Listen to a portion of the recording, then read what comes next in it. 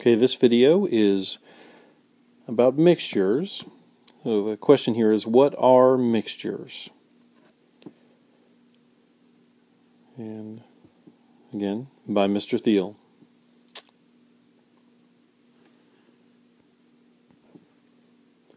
So we'll look at a definition for mixtures. So mixtures, what a mixture is it is a combination of substances, a combination specifically of two or more pure substances. And those pure substances, while they are combined together, they do not actually combine chemically. So they're not chemically combined, they are just simply mixed together. So it's a combination of two or more pure substances that are not chemically combined. Now when we say that they are not chemically combined, that gives us some information about mixtures, and that is that substances and mixtures keep all of their physical and chemical properties. Therefore, what that means, when they're not chemically combined, what we could also say is they keep their identity. So substances that are in mixtures, while they are combined together physically, they do not actually combine together chemically, so their identity does not change, and they keep all of their physical and chemical properties while in that mixture. Their identity does not change. So what we'll do first here is we will review some other substances that I talked about in the previous video. So we've got gold, the element gold, and the element carbon. So we have two elements here. And we also talked about a couple of compounds. There's water, it's made up of water molecules, and we have sodium chloride or salt, table salt. Now when we look at these different substances here, we can, if we could see the particles that make up these substances, we can see something that makes them pure substances but not mixtures. If we look at gold, as I've drawn the box here, if we were able to see the particles of gold, we would see that gold is simply made up, the element gold is simply made up of gold atoms and nothing else. So just one type of atom. Likewise, when we look at the element carbon, we see that the element carbon is made up exclusively of carbon atoms and nothing else, so just one type of atom there. When we look at water molecules, or water, we look at what water makes up pure water, and those are water molecules. Again, we just have one type of particle that makes up the pure substance water. And lastly, we'll look at sodium chloride. If we could see the particles that make up sodium chloride, we would see, or table salt, we'd see the sodium chloride salt particle, and that's it. So because each of these substances here, the elements gold and carbon, and the compounds water and sodium chloride, they're each only made up of just one type of particle, whether it be one type of atom, as in the case of gold and carbon, or one type of particle, as is the case with water and salt. Well, what that tells us is that these are not mixtures. Because by definition, a mixture is made up of two or more different types of particles. And these are only made up, each of these substances is only made up of just one type of particle. Okay, so now we'll start looking at mixtures. So if we were to take one of these pure substances we just looked at, which is water, and if we were to take that water and combine it with another pure substance from that previous slide, sodium chloride or table salt, it's well known that salt will dissolve in water. We mix these two things together, we get something new. What we get is, of course, salt water. Well, if we were able to look at the particles that make up salt water, we would see something different than what we've seen with these other substances I just mentioned. If we were to look at these particles, what we would see is a combination of different particles that make up the substance here. Now, salt water, the way that salt dissolves in water is a little bit more complex than a really simple mixture, but it's still considered to be a mixture. Now, what we see when we see salt water, the particles of salt water, we see two different types of particle. The first one that we see is the water molecule, and the next one that we see are the salt particles. Now what's a little complicated about salt is the particles, the sodium and the chlorine atoms, or they're really ions technically, will separate from each other when they're dissolved in water. But they still maintain the same properties, and if the water is removed, they go right back to being combined or in close association with each other to form sodium chloride or salt. So what this shows us here, though, is that we have a substance here that is made up of a combination of more than one substance, and what that means is that salt water is in fact a mixture. We have more than one type of substance mixed together or combined together. We have water molecules and salt particles combined together, and that gives us a mixture. Okay, now we'll look at another mixture that showed up in a previous video. This mixture is muddy water. So muddy water is something we're familiar with. You see it in ponds or lakes or rivers all the time, hopefully not coming out of your sink. But muddy water is a mixture. If we could see the particles of muddy water, what we would see is we'd see two different types of particles. So there are two different types of particles. The first one is the water molecule, just like we saw with the salt water. And in fact, you'll recognize a theme here when we're looking at liquids. One of the liquids, when we have a mixture, if it's in a liquid form, we almost always have water involved with that mixture. So there's a water molecule present here, and we also have, as I showed in the previous video about pure substances, we have our mud particle, this generic mud particle. Now it's not just a simple single mud particle, but for the sake of simplicity, that's what we'll call it. So again, what we have here is we have two different substances combined together, not chemically combined, so their identity doesn't change, but they are nonetheless mixed together or combined together, and that gives us another mixture, muddy water.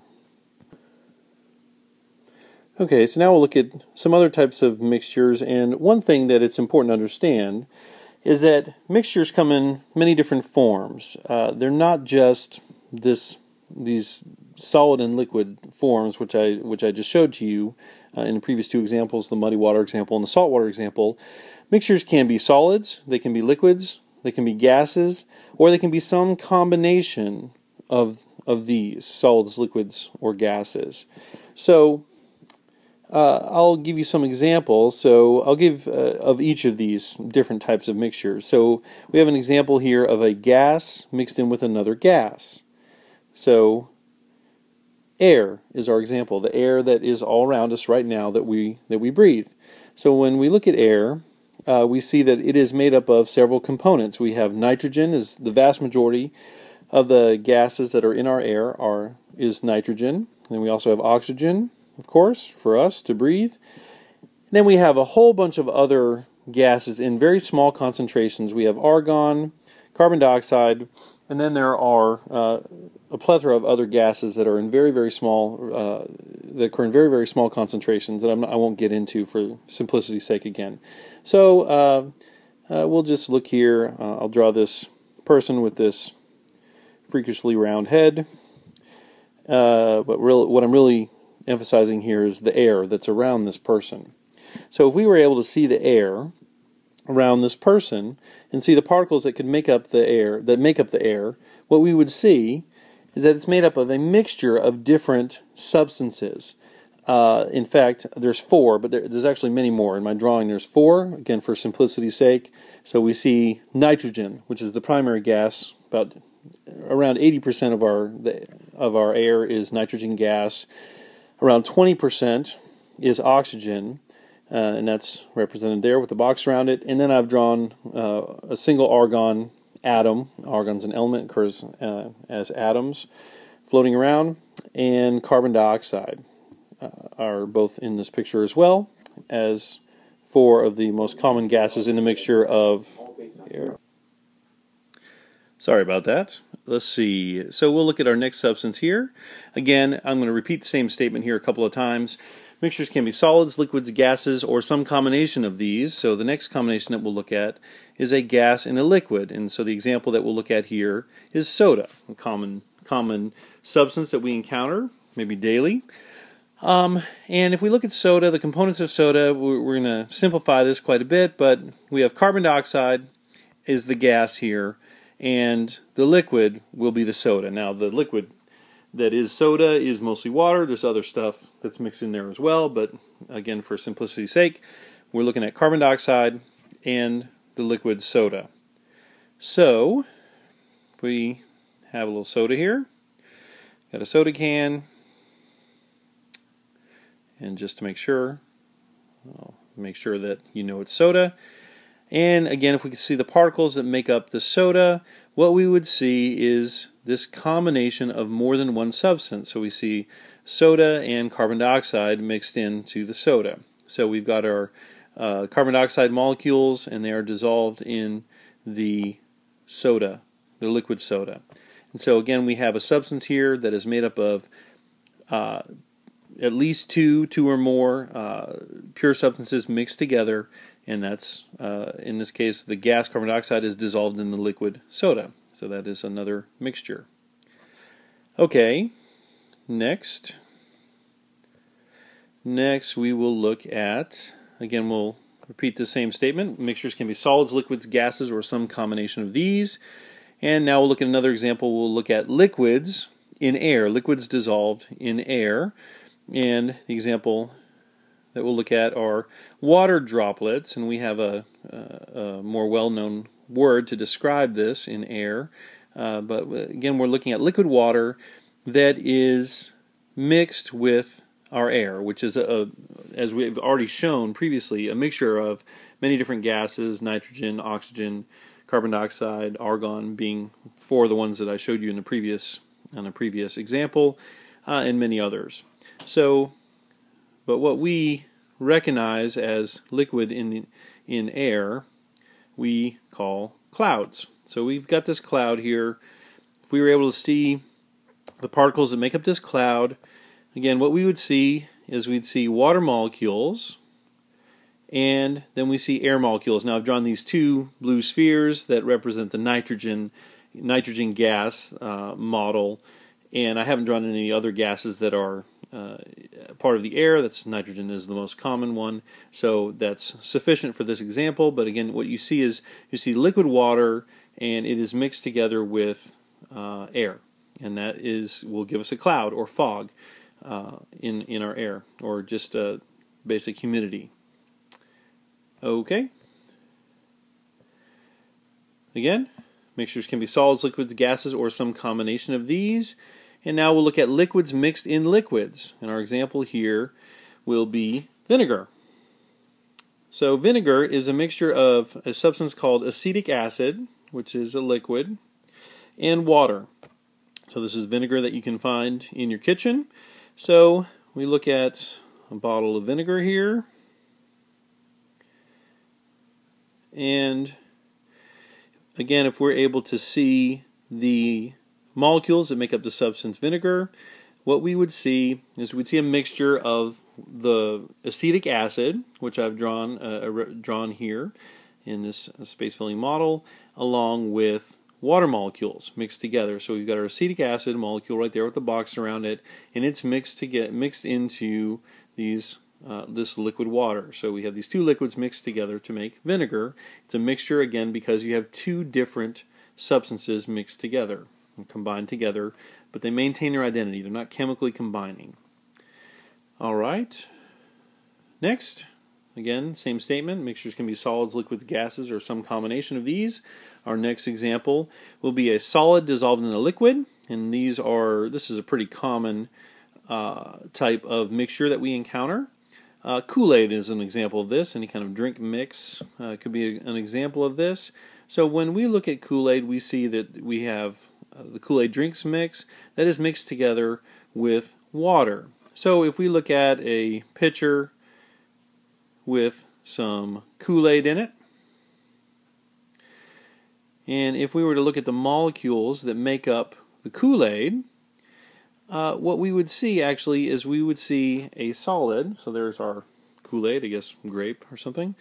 If we were to see the molecules that make up this Kool-Aid, though, we'd see the Kool-Aid drink mix, a solid, and we would see it mixed together with water.